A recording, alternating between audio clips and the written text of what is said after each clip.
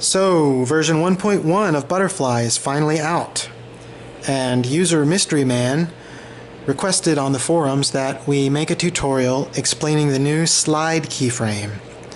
The slide keyframe was something requested by another user, Drexigar I think is how you pronounce it, and it's a way to move cells around on the screen without having to copy and paste them over and over again.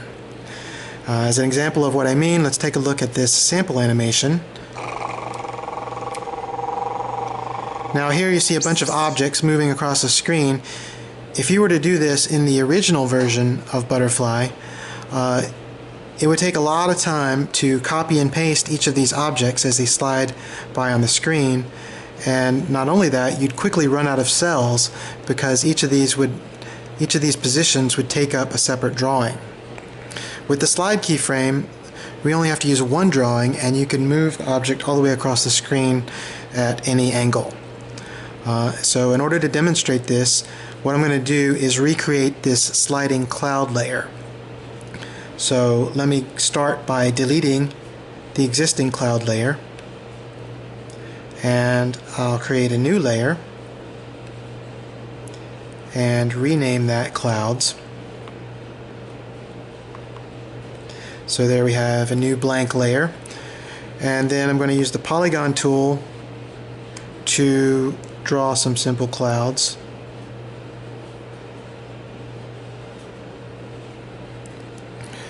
Now, as I said, in the original Butterfly, you'd have to use the select tool to outline these, copy, paste them back on a bunch of different frames, and you'd have to waste all your cells doing that.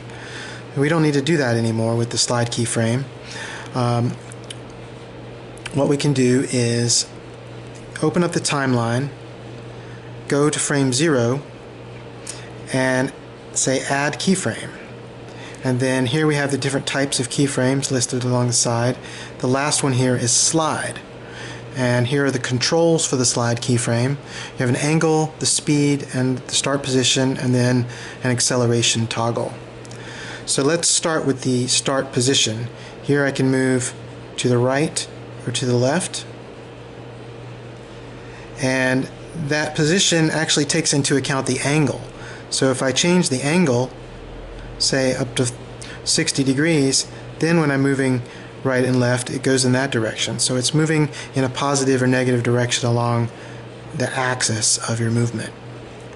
So we want our clouds to move from right to left, so what we need is an angle of 180 degrees. So you can see by that little line there that's going to move in this direction. Now these sliders are configured so that they don't seem to really match when you're moving, but that's done on purpose so that you can cover an 800 pixel range just in this small screen space. Basically, like if you move a little bit, you can move by 1 pixel increments, but then the more you move in larger increments. So what we want to do is start just off the side of the screen. So about, let's say, a value of about 360. No, 365. Oops, I hit play. So 370. And then the speed, let's set a little bit slower. Let's try a speed of 5. Okay. Now I've got my keyframe on frame 0, as you see. And if we hit play, there's our cloud sliding by nice and slow. And we only had to use one cell to do it. Now, they only slide by once when we want them to actually keep sliding by to look like there's a lot of clouds. So in order to do that, all we have to do is just place a second keyframe on the timeline once the first set of clouds has passed by. So we add keyframe. All the settings for the slide stay exactly the same. So here they slide again. And then we'll just do that over and over again as many times as we want the clouds to slide by. Now for this third slide, let me show you what the accelerate does. So I'm going to turn that one on for the third slide. And let me turn off these other layers just for this. So here's our first pass with the clouds. Then it hits that second keyframe and starts the second pass. When it hits the third pass, you'll see this motion looks a little bit different. It starts out more slow and then speeds up as it goes. So this is just a way to give your objects sort of an acceleration if you want them to start from a standstill and then smoothly start moving rather than just instantly start moving at the speed that you set. So that ends the first part of this tutorial, which is moving a single cell layer at the speed and angle that you want. Now in the second part of the tutorial we're going to take a look at this second layer, which is a bit more complicated. Okay, for the second part of this tutorial we're going to take a look at this house layer where I've got several different cells sliding by as the car drives. So the way that you do this is a bit more complicated than the clouds, so you can consider this part of the tutorial for advanced users. We're going to start by, I'm going to erase all of the keyframes that I have on this layer so that I can start from scratch. So I say erase layer. I don't want to erase the cells though. I'm going to leave the drawings and I'm just going to erase the keyframes. So now let me turn off these other layers and you can see here's my house layer, and on each cell I've drawn a different object that I want to slide by. And in addition, for this rocket I've actually drawn a sequence of 5 or 6, maybe up to 10 little animation frames. Okay, so we want to get those to slide by in the same way that we did the clouds. So it's easy enough to start with. We're just going to start by adding a keyframe, slide, and then I've got the same angle. I think I want the speed to be about 15, and the start position is just off the edge of the screen there. Okay, so then when I hit play, you would think that the house would slide by, but instead it's looping, and that's because the default behavior for a layer in Butterfly is to loop through all of its cells. So what we need to do is tell it to just hold on that house cell as it slides by. So to do that, what we need to do is take our slide keyframe and move it forward one frame, and then on frame 0 we're going to add a hold keyframe. It says hold on cell 0, and while it's holding on cell 0 then start the slide. Okay, so now when we play it, there goes our house.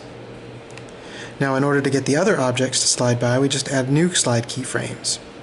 So here we're going to add keyframe, hold on cell 1, and then on the next frame slide. All these slide settings stay the same, we don't need to change those. And then we have our store sliding by. And same thing with, same thing with the castle. We're going to have a hold on cell 2, and then add a slide keyframe. And then let's next do the rocket. I'm going to skip over the zoo. So add keyframe, hold on the rocket. And actually I don't want to hold, I want this, instead of just holding on the single rocket frame, we want it to play through a range of frames. So instead of this hold keyframe, I'm going to go back and replace that with a play keyframe. And so we want it to say start on cell 5, that's the first frame of the rocket animation, and then play, let's say at a rate of like 12 maybe. Let's try that. So now it starts on that frame, and then you can see it plays through its range of frames, keeps going. Okay, so then just like I did with the other cells, right after the play keyframe I'm going to add the slide keyframe, which will take care of the right to left movement. So here if I play it, there you see it plays through my cell animation as it's sliding with the slide keyframe. And then finally let's add one more. Let's see, we'll go back and put the zoo in there, and then add its slide keyframe. Okay, now you would think we'd be done, and I wish we were, but due to the nature of keyframes and the way it's provided for you to do different things, we have a bit more work to do.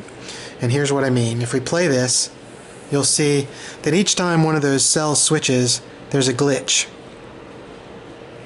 And this is where it gets advanced, so feel free to skip this part or decide you're not going to do this kind of animation ever again. Here's what we need to do. Every time there's a glitch, it's where I have this hold keyframe. And that's because the hold keyframe is absolute. It says hold on this cell, and it doesn't pay any attention to the slide keyframes.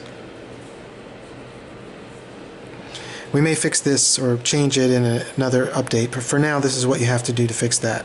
You have to actually lower the opacity of that hold so that that glitch doesn't show up. It's kind of a hack.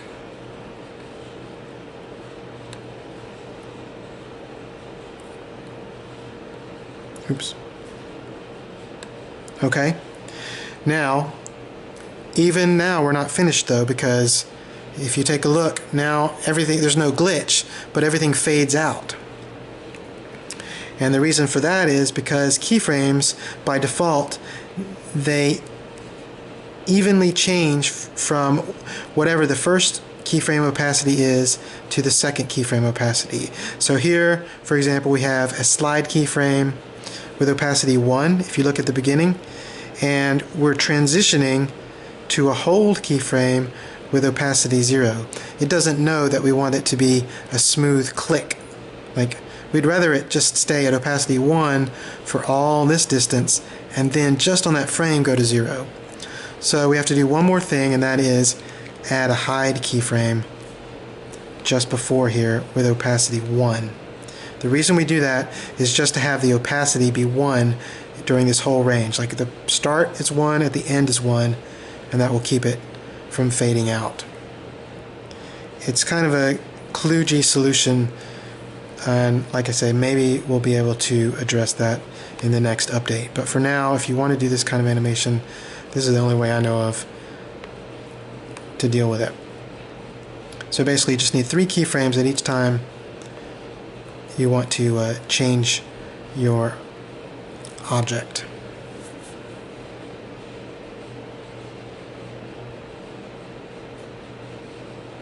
And now let's turn our layers all back on. And there you have, I think I forgot to change the opacity on that very first keyframe. Okay. There we have a reasonable facsimile of the animation that I showed at the beginning of this tutorial. Please feel free to post in the forums with any other questions or requests for tutorials that you'd like to see, and thank you for watching.